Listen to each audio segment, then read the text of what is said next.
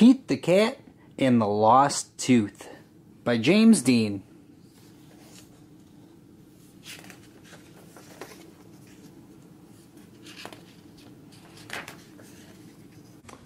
Pete lost a tooth. Put it under your pillow, his mom says. The tooth fairy will come. Pete puts the tooth under his pillow. He closes his eyes. He hears a jingle. It is the tooth fairy. I am very busy tonight, she says. I can help, says Pete. Great! She gives Pete magic wings.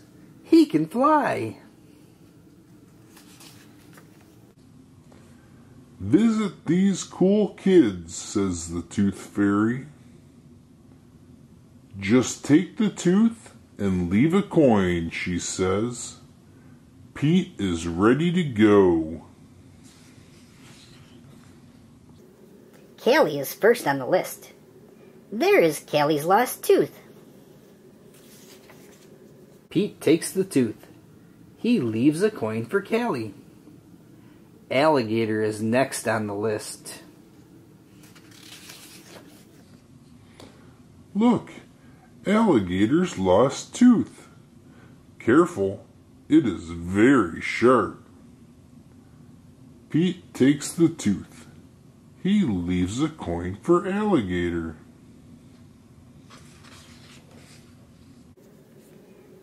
Gus the platypus is next on the list. Uh-oh. Where is the tooth? The tooth is not here.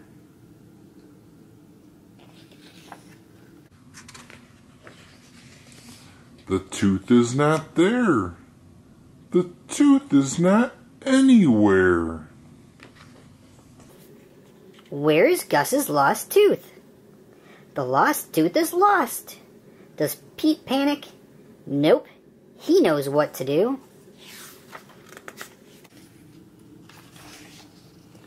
Look, Gus is awake. Where is your tooth, Gus? Pete asks. Platypuses do not have teeth, says Gus. But I still want to be a part of the tooth fairy fun. No worries, says Pete. He puts a coin under Gus's pillow.